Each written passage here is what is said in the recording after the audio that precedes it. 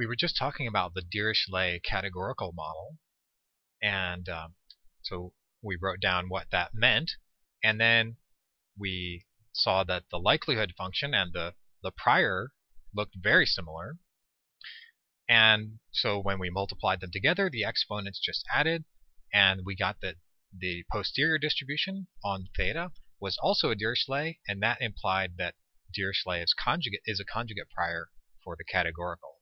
So we had this nice formula here to display that,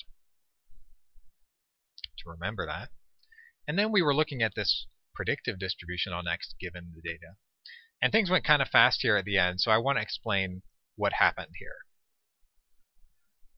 So in general, whenever we have a Dirichlet, maybe I'll have to do a video on Dirichlet distribution to explain all this in more detail. But when we have a Dirichlet, let's say eta is a random variable distributed according to a Dirichlet with parameter beta. So this is just some new thing here.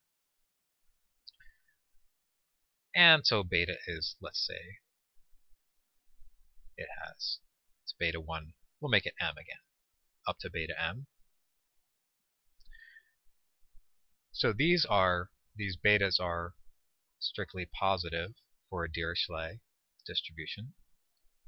And the expected value of eta sub I, the ith one, under this distribution is equal to beta I divided by the sum of all the betas. So let's call that beta 0.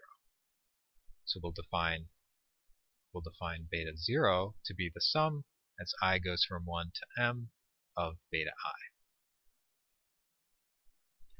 And this is just an expression for the we'll prove this. Maybe we can prove this in another video. This is just the expression for the expected value of the ith coordinate. Remember, this is a vector here. This eta is a vector. It's a probability distribution on 1 to m. Whoops. 1 to m. Each of these is non-negative and sums to 1, and they sum to 1. So a Dirichlet distribution is a probability distribution over probability distributions. So that's have to get your head wrapped around that a little bit. Not over arbitrary probability distributions. It's over the the PMFs on 1 through m. In this case, m. And so this is just the expression for the expected value of the ith coordinate of that function. And what we did here when we were deriving this predictive distribution was we had the expected value of x of theta x, which is the x coordinate of the theta vector here, and it's the expected value expected value given d. So this is the expected value under the posterior distribution on theta. That's what this is saying. And the posterior distribution we saw is a Dirichlet with parameter c plus alpha. So the expected value of theta under this, or of theta x under this posterior distribution, we can just use this formula here. And the parameter for the posterior distribution, if we called it beta, so if we called beta c plus alpha, then the expected value of the x coordinate is beta x over beta 0, which is just this right here. Cx plus alpha x over the sum of the betas, in this case, is n plus alpha 0, where alpha 0 is this sum. N is the sum of all the c's, because if we sum all the counts up, so if we sum this over j, then each xi has to be equal to some j, so this is just n. You can check that in more detail if that wasn't clear.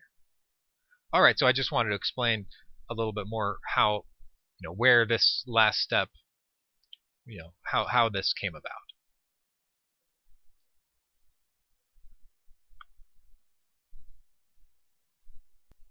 Oh, and one other thing I wanted to mention here is that a way to remember this formula, besides the fact that it's the mean of that coordinate of the posterior of the Dirichlet, is you can think about, if you ignore these alphas here, then this would just be the empirical distribution, or it would be the empirical probability that the new random x, takes that value little x. It would be the empirical probability because that's the number of times we observed little x divided by the total number of points. And so these alphas here, so this is a count vector. These alphas are sometimes referred to as pseudo counts because they behave like counts that, if you had observed some counts before getting your data, then you would of course just add them. They don't have to be integers, but you can remember this by thinking of these alpha parameters in your Dirichlet prior as these sort of pseudo counts, and then under that interpretation, this is just a sort of very natural thing as a sort of empirical probability. So that's just an easy way to remember it.